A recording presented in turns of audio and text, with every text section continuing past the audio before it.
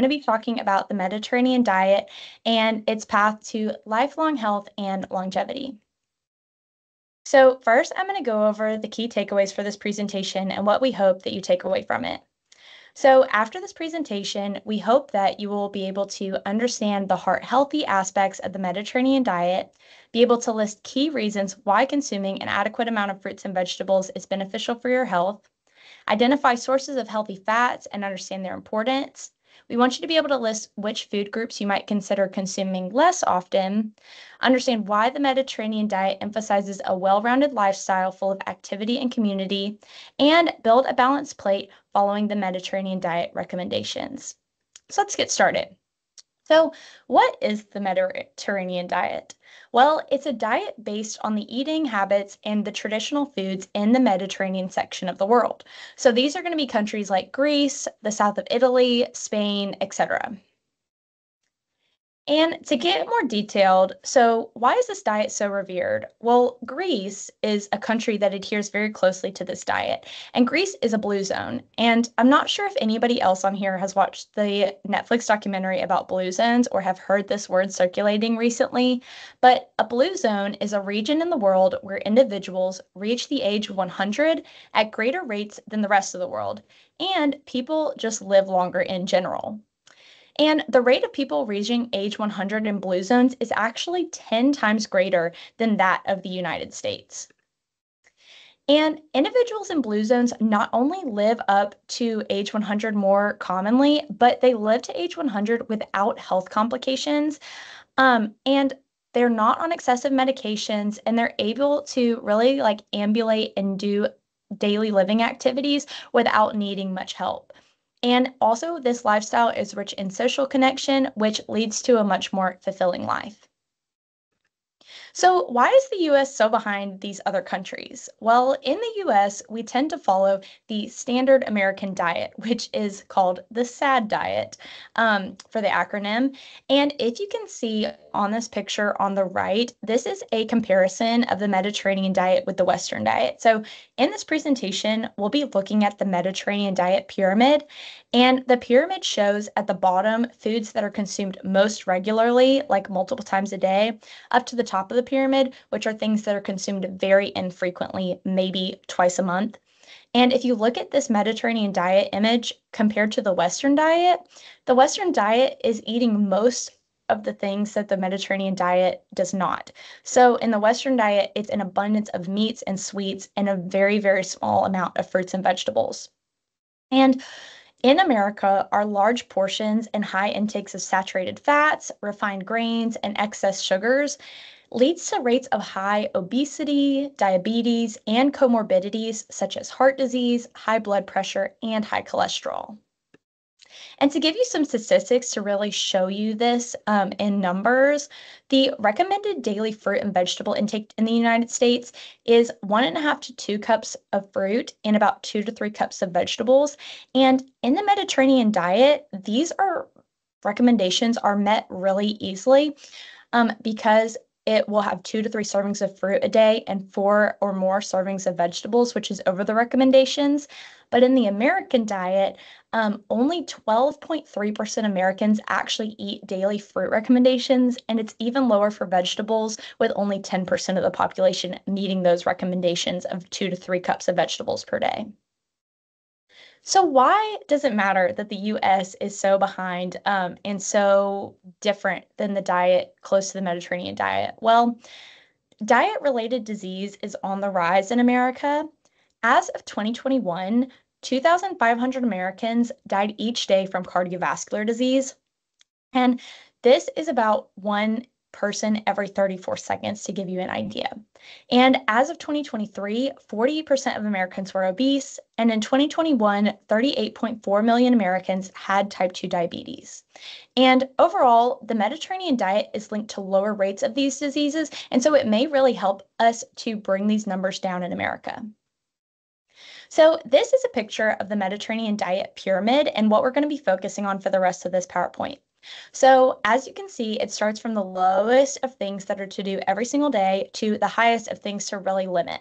So first, we're going to be talking about the base, which is physical activity. So, physical activity is really important. And in the Mediterranean diet, functional movement is really a key component. And this really means like doing little activities throughout the day, such as choosing to walk up the stairs, maybe doing some gardening, stretching, and walking. And this is all on top of the daily recommendations, which are to do 150 minutes of moderate exercise weekly or 75 minutes of vigorous activity weekly. And vigorous activity is going to be more harsh or like you're going to be working a lot harder than that moderate exercise, which is why it's less minutes. And exercises that are examples of this aerobic exercise are going to be like running, biking, or swimming. And this is also in conjunction with doing high to moderate intensity muscle strengthening at least 2 times per week. And so physical activity is really important because it improves your brain and your gut health, it improves your weight management, it improves your mobility, and can lower your risk of getting chronic diseases. And daily movement really just improves your overall life quality. And having good eating patterns, like we're going to talk about today, can improve your activity and promote high energy for your daily movement, allowing you to increase your physical fitness. So now that we've covered the base of the pyramid in this activity, now we're going to move up to talk about foods to eat daily and multiple times a day at that. So starting off in this category, we have plant-based foods or plants. So this diet really rests, as you can see in this pyramid, on plants. And this is going to be just fruits and vegetables. So focusing first on produce that is primarily eaten in the Mediterranean region is going to be artichokes, figs, citrus fruits, peppers, tomatoes, pomegranates, grapes, olives, and apples. And though these are the vegetables and fruits that are primarily eaten and grown in the Mediterranean region, and why um, the Mediterranean diet has been led to such a healthful life, all fruits and vegetables can give you these same benefits and effects. These are just specific to the Mediterranean region because that's what's grown there. So, talking about the benefits of consuming all fruits and vegetables, um, first of all, they are very high in nutrients like vitamins, minerals, and antioxidants, which we'll talk about in detail on the next slide. And many fruits and vegetables are also high in fiber, which can keep you fuller for longer. And examples of these specific foods are going to be like pears, green peas, raspberries, broccoli, potatoes with skin, and apples with skin. And that skin is really the important part that's giving you the fiber. So next time you're thinking about cooking with potatoes, consider not peeling the skin off, or when you're packing apples for your child to go to school with, consider not peeling that skin off beforehand. And eating a diet high in fruits and vegetables can aid in lowering blood pressure, reducing the risk of chronic diseases. It can aid in digestive issues and have a positive effect on your blood sugar. So, as promised, here we're going to talk about antioxidants. So, this is a big word, and we're going to talk about what they are. So, antioxidants are natural compounds in plants that prevent something called oxidation in your body. So, basically, in your body, you have these free radicals, which are harmful particles, and antioxidants can neutralize the harmful particles that can cause oxidative stress. And essentially, that just means antioxidants are a really, really positive compound that can decrease the damage of cells in your body, which can lead to chronic diseases. So, an increase in antioxidants can decrease your risk for getting chronic diseases. And plant-based foods have a much higher level of antioxidants than meat or any other category of food. And then to go deeper into the benefits, antioxidants can help prevent age-related macular degeneration, which is a leading cause of vision loss in adults over 50 years old. It can also protect your skin from UV damage when used with sunscreen. It can lower your LDL cholesterol and saturated fat, which we're going to talk about in detail in a moment, which can reduce heart disease risk. And it's high in fiber and full of vitamins and minerals because of the foods that it's eaten with. So if you eat fruits and vegetables, not only will they have these antioxidants, but you will also get the benefits of their fiber and their vitamins and minerals. So now that was a lot of information. How do you apply this to what you eat and how you shop at the grocery store? Well, this is a really great chart, and if you look up antioxidants and colors, you can really find this anywhere. So antioxidants and phytonutrients are kind of words for each other. And these are pictures and kind of a synopsis of different colors of fruits and vegetables that you can eat to get different benefits. So, starting from the top at white and beige, consuming foods like garlic, mushrooms, and different types of artichokes can give you a certain type of antioxidant called anthocyanin. And the potential benefits of this are that it can protect against cell damage, it can prevent inflammation, and it may protect against heart disease. Now going on to red. If you love tomatoes or watermelon or grapefruit, you're going to be getting a lot of lycopene in your diet. And this will protect against cell damage, it can prevent certain cancers, and may prevent against heart disease. And then to our orange and yellow fruits, we have good old carotenoids. So bell peppers, sweet potatoes, and most types of squash are going to be examples of some orange and yellow fruits that can provide this. And they promote hormone production, they promote eye health, and they might help prevent against heart attacks. And then moving on to green. So any green vegetables or fruits that you eat, like broccoli, Brussels sprouts, spinach, is going to have chlorophyll in it. And chlorophyll can help you prevent colon cancer, it can help your wounds heal, and it can help increase your energy levels. And then finally, on to blue and purple. So, any foods that are blue or purple, like blueberries, beets, eggplants, have anthocyanins, and this can help you prevent things like breast cancer, inflammation, and improve your cholesterol levels.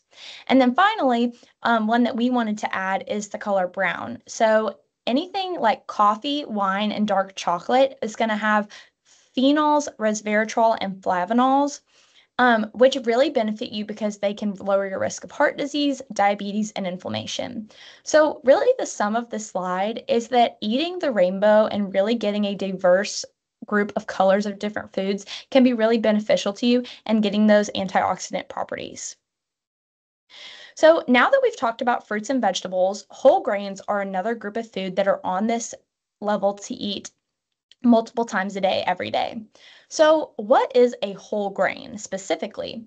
Well, if you look at the picture at the bottom of this slide, a whole grain retains all three natural parts of the grain: the bran, the endosperm, and the germ.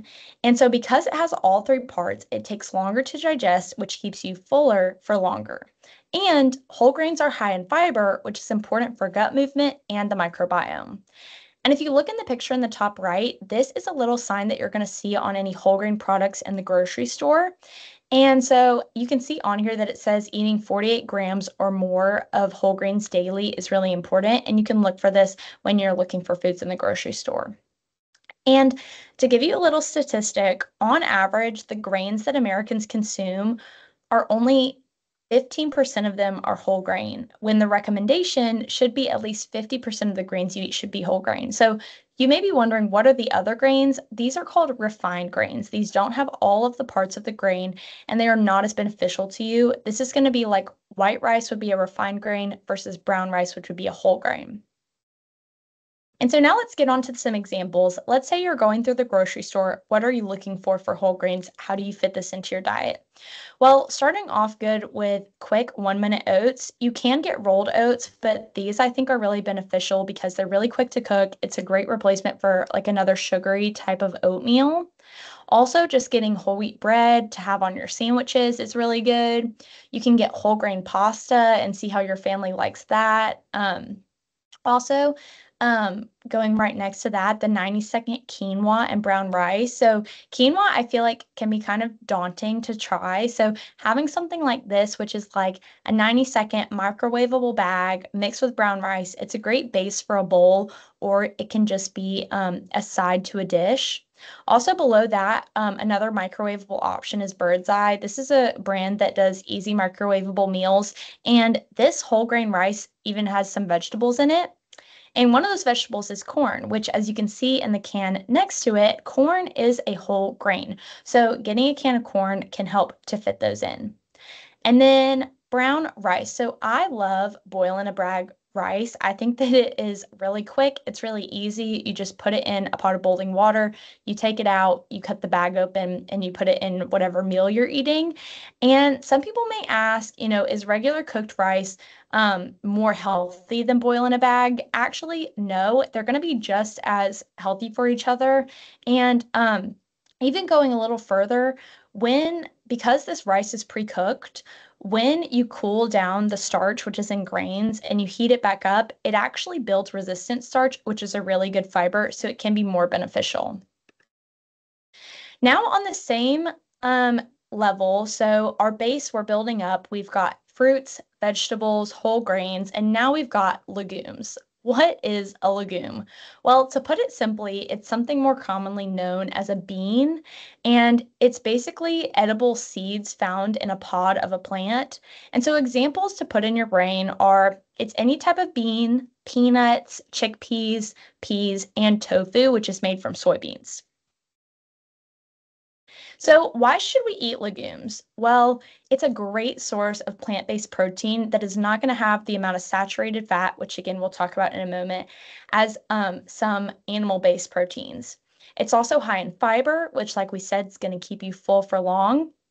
It has healthy fats in it, and eating these daily can lower your risk of developing obesity, diabetes, high blood pressure, high cholesterol, heart disease, and strokes.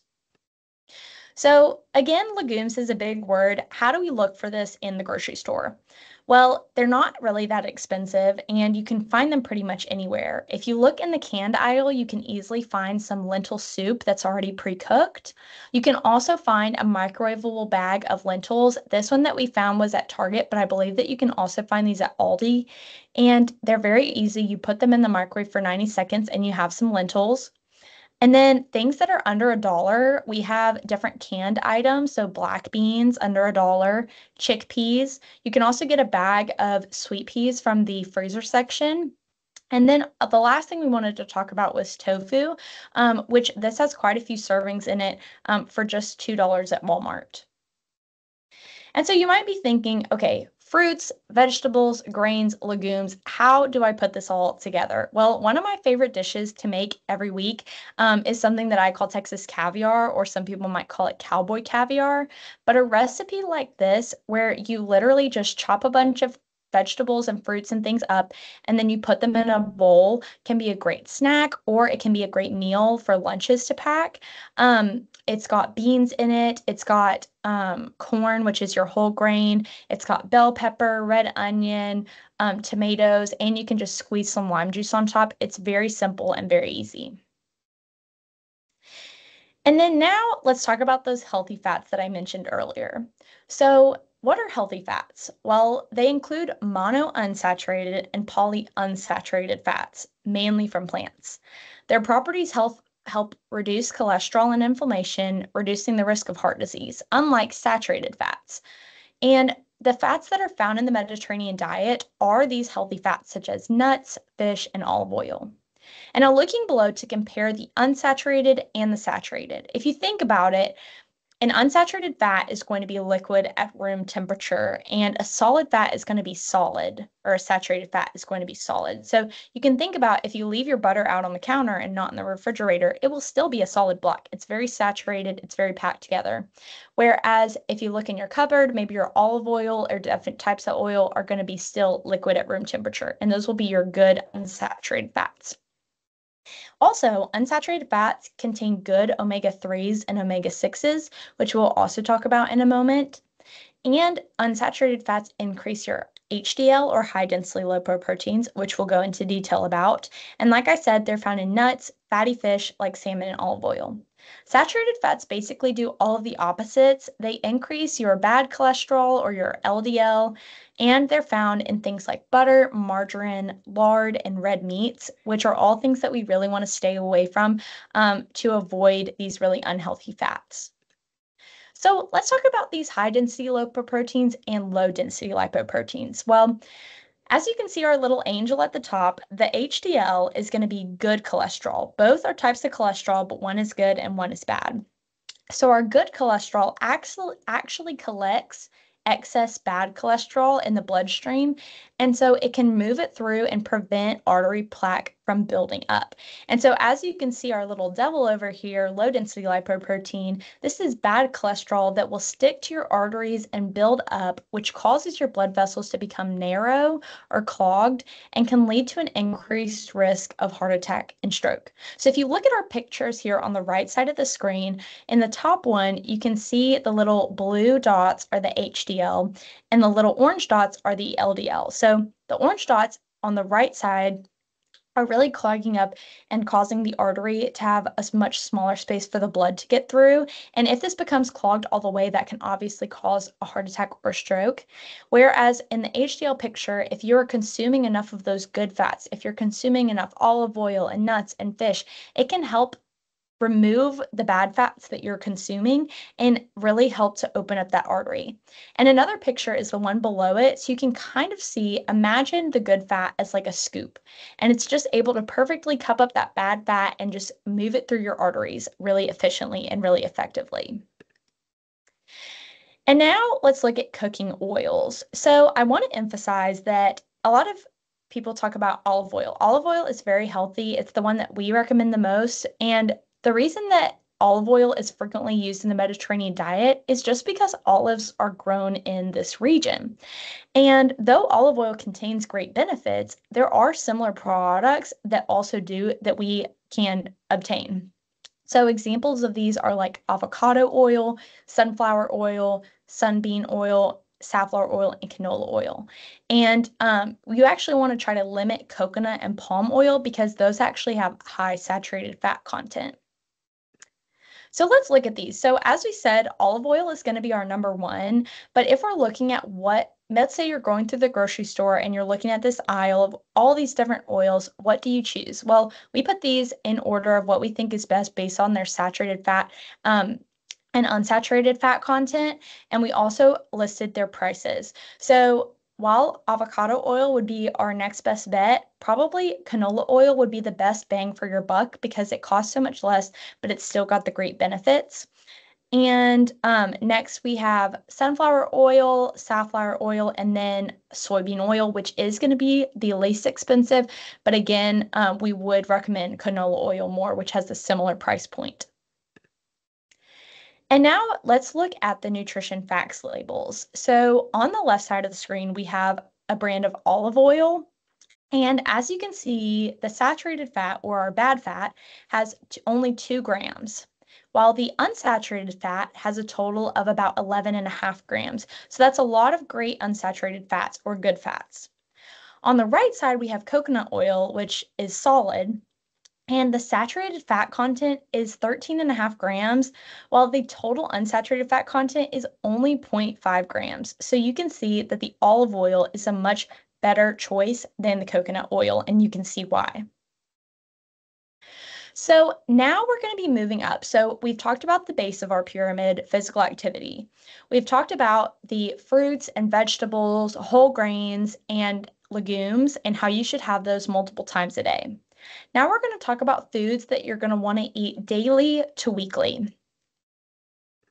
So starting off strong with fish and other seafood. So this is to consume at least twice a week, probably more often if you're able to. We know that it's expensive, but we do have some cost-effective options. Seafood supplies other healthy fats such as omega-3 fatty acids and polyunsaturated fats to the diet. And so we mentioned these omega-3 fatty acids. So omega-3s are anti-inflammatory and they can help to balance that good and bad cholesterol in your body. And fish and seafood might be expensive, as I said, but there are more cost-effective products like frozen and canned fish. And the benefits of consuming seafood regularly are that it can reduce your risk of cardiovascular disease, it can improve your cholesterol levels, lower your blood pressure, and it's a great source of protein, again, without as much of that saturated fat, and it's a great source of vitamins and minerals. So let's look at some cost-effective options of getting fish. So personally, growing up, these two Publix bags on the left and right of your screen are what I grew up with. My mom would always go and get a bag of tilapia or salmon or shrimp in the freezer section, and it's really low cost for how many servings it allows you to have. But if you do want a fresher option for salmon, you can actually buy two fresh fillets for a total of $8, which is a really great deal for fresh salmon. And then you can see at Walmart, you can get scallops in a bag. You can get four whole servings for only about $6. And then tuna. So you can get canned tuna, which is a great source of a lot of protein for very cheap. And you do want to get the kind that is packaged in water instead of the one that is packaged in oil, though. And so now, still on this level, or a little bit up, we have dairy. So, dairy is something to consume about once a day to a few times a week. And it just so happens that in the Mediterranean region, the kinds of dairy that they consume are the more flavorful varieties of cheese. So, this would be like Parmesan or feta. And by choosing these, it's naturally favoring those less processed cheeses. And these preferences lead to a higher intake of healthier fats and a lower intake of the saturated fats found in other dairy products. And the dairy products consumed are usually fermented, such as yogurt and cheese. However, milk is actually not typically consumed by the Mediterranean diet. And that doesn't necessarily mean that it's unhealthy, it's just uncommon. More common now would be more plant milks like almond, soy, or oat milk. And so, talking about dairy and the benefits in a balanced diet. So, even though dairy products have the downside of containing unhealthy fats, they still have plenty of benefits to have a place in a balanced diet, especially if you choose low fat options. And this really applies to milk. So, getting a lower fat milk can really fit into your diet easily and be a great way to get things like vitamin D and calcium, which can help you maintain strong bones. Also, milk proteins, whey, and casein can help you build and maintain muscle mass and strength. And so now, also on the same level as dairy, to eat maybe once a day to a few times a week, we have poultry and eggs. So poultry is going to be like birds like chicken and turkey, and eggs also are all popular foods in the United States, but they're actually not that commonly consumed in the Mediterranean region. And this does not necessarily mean that these foods are bad or unhealthy, but we can note here that they are moderately consumed only about a few times a week in this population. So now that we've covered the base of our pyramid, our plant-based foods, our grains, our legumes, we've talked about fitting fish in at least two times a week and saving poultry, eggs, and cheese for about once a day or a few times a week. We're going to talk about the smallest portion of this pyramid that is really to be consumed the least amount, and that's going to be meats and sweets to eat monthly. So, red meats are foods to limit to only a few times a month, like maybe twice a month. And this is going to be beef, pork, and lamb, which are only typically eaten in the Mediterranean diet about twice a month. And originally, this came about in this diet because meats are very expensive, but they noticed over time scientifically that because the Mediterranean region was consuming so little of these and so like not often, then that is part of the thing that contributed to their high health because these types of meats have high saturated fat content, and this relates it to cardiovascular disease and cancer. And the Mediterranean lifestyle really emphasizes protein sources from plant-based or seafood options instead as a substitute to red meat. And now sweets. So sweets are also something to limit to only a few times a month. And these are things such as cakes, cookies, pastries, candy, etc. And these are also eaten so little because of their excess fat and sugar content. So the excess sugar in your body can lead to weight gain, and excess fat can lead to plaque buildup in the blood vessels, like we showed before. And this can potentially cause heart attacks or stroke. And now, listen, I have a sweet tooth. I know most of you probably do. And so, we're going to talk about how to curb that sweet tooth if we're trying to limit it to just a few times a month. So, fruit is a great source of natural sugars, and fruit is one of the things that you want to eat every single day, multiple times a day on this diet. So, fruit is a great option, and kind of judging it up with some honey, which is a natural sweetener of the Mediterranean diet, full of antioxidant, antibacterial, and anti inflammatory properties. also dark chocolate, and that's going to be something with at least 75% of cacao content. And this is low in sugars, more low than like milk chocolate, but it can still give you that chocolate fix. And so let's give you some really realistic options of ways that you can curb your sweet tooth. So first we have an all fruit sorbet, which is, maybe similar to ice cream or another sorbet, but just without the excess added sugar. Next, we have a baked pear topped with honey and granola. And this can be easy to just slice in half, stick it in the oven for a while, and then you have delicious warm dessert, especially in the winter time coming up. Another great option is just taking like a dark chocolate bar or some dark chocolate chips, putting them in the microwave to melt them, and then using either nuts or strawberries to dip inside, which is so delicious. And then frozen grapes with lime juice. So this has been a trend that's been around for a while that you can make green grapes taste like Sour Patch Kids almost just by sprinkling them with lime juice and putting them in the freezer for a few hours. So if you really have a sweet tooth, then I would recommend trying that. So now we're going to move on to drinks. So, of course, the Mediterranean diet promotes drinking water every single day. And to tell you about how much water you should be drinking, it's about 1/2 of your body weight in ounces. And so, to do a little example, let's say a 180-pound man, if you cut that number in half, so 180 divided by 2, that's going to be 90. You put the ounce sign behind it, that's 90 ounces of water a day, easy peasy. And then another thing is wine, red wine specifically. So, and especially in moderation. So, the Mediterranean diet does normally have a glass of wine, maybe for dinner, 1 glass of wine a day for men, and 2 glasses a day. 1 glass a day for women and 2 glasses a day for men, excuse me. But we do want to emphasize not to start drinking if you don't already drink.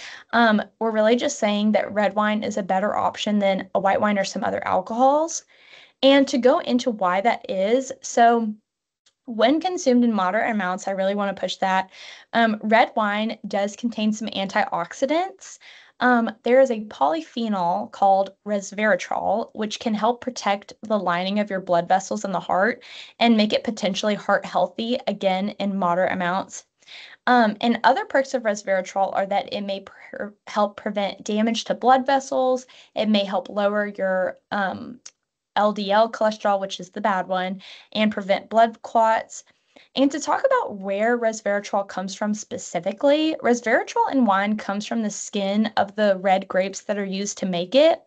And this means that eating just regular red grapes or drinking grape juice could give you the same health effects without the consumption of alcohol. So, really consider that if you're looking for this benefit. And drinking red and purple juices can have the same heart healthy effect. So now the point of this is that I just want to say grapes and grape juice would be a much healthier option to red wine. But if you're choosing to partake in drinking alcohol, then going for a red wine can be much more beneficial than a white wine or another sugary option of drink. So going from talking about moderation with wine, let's talk about moderation and portions. The entire Mediterranean diet is about portions. And this is a little trick that I like that you have your hand, right? You can take it anywhere to meals, look at it. So we want to think about that at meals, a fourth of your plate you want to be grains. So that would be like a closed hand. This is the size of your palm. And then protein is also going to be a fourth, but that's going to look like an open palm. So that's going to be bigger. And then fruits and vegetables is going to be like an entire fist because you want that to be half of your plate. And then oil is just going to be like the tip of your little finger. And so again, just to put that in a perspective, looking at this plate, so fruits and vegetables, we want to make up a total of half of your plate, and then a fourth of it should be grains, and a fourth of it should be protein, with sprinkling those healthy fats on top with things like olive oil, nuts and seeds, or adding slices of avocado. And of course, with this plate, thinking about adding your favorite treats in moderation with friends. And something we wanted to say was that if you're thinking about snacks, a snack formula of adding a fiber source with either healthy fats or protein can really help you stay fuller for longer and aid in that. So, what does a simple day in the Mediterranean diet look like? Well, we made one for you here. So, Starting out the day with like oatmeal. So we've got some rolled oats, that's going to be your whole grains, with soy milk, frozen berries, which are a really healthy and cost-efficient option to get fruit, sliced almonds, cinnamon, and honey. And then for lunch, we might have a salad with leafy greens, carrots, cucumber, and onion, edamame, which is a really high protein plant option, avocado, which is that healthy fat with sesame ginger dressing and whole wheat pita for your whole grains. And then for dinner, maybe you would have a three bean chili. Again, beans are those good legumes, really good for you with some diced tomatoes, vegetable broth, peppers and onions, low sodium chili seasoning, and some cheese if you wanted to add it. And now snacks. So some snack options to put together with that fiber with a healthy fat or protein. Carrots and hummus are a good option. An apple with peanut butter, a handful of nuts, whole grain crackers and mashed avocado, or air pop popcorn with trail mix. So, we started this whole presentation talking about physical activity, and we went over what is in the actual Mediterranean diet. And I want to end out the actual diet part by talking about lifestyle. So, the Mediterranean lifestyle is really important and really adds to why this diet is so healthful. And people in the Mediterranean region are very social. And so participating in social activities such as festivals, family or friend gatherings, and dancing can be really beneficial to your health and well being. Also, like we talked about earlier, daily exercise and movements, doing self care and meditation, yoga, journaling, and an annual healthcare physical. Also, practicing mindful eating by enjoying food flavors, chewing your food to completion, and paying attention to how food makes you feel can really help you to get the best benefit out of these healthy foods that you're eating. And to expand on that mindful eating portion, some really good things to do when you're eating this good food is think about eliminating distractions while eating. Maybe that means putting your phone in a different room or turning off your TV. Also, noticing the flavors, textures, and aromas while you're eating a meal, staying present in the moment, especially when you're eating with the people around you. Also, just chewing your food thoroughly and setting your fork down between bites could be an interesting way to test yourself and see if you're eating mindfully. And benefits to this are that it can increase your meal satisfaction, it can improve your digestion, it can reduce overeating, and it can reduce stress. And like we said, a really good way to really do some self-care is regular health checkups. And luckily for you, if you work at the University of Alabama, you get free employee health screenings with Wellbama. So you can register at wellness.ua.edu, and there are three left in the end of this year, and it's going to be next week on the 30th, Tuesday, November 12th, and Wednesday, the 20th. So think about going to those if you haven't already. So now that we've talked about this diet, let's talk about the health benefits and how it can help you. So, the benefits of the Mediterranean diet are that it's associated with a lower risk of heart disease, obesity, and type 2 diabetes, each of these three topics, which we are about to talk about in detail. It supports healthy digestion and cholesterol levels, it lowers your blood pressure, and it's endorsed by the American Heart Association. So, why does it have these benefits? Well, it's because this diet is low in those bad saturated and trans fats, it's high in those anti inflammatory omega 3 fats, it's high in fiber, high in antioxidants, and high in whole grains.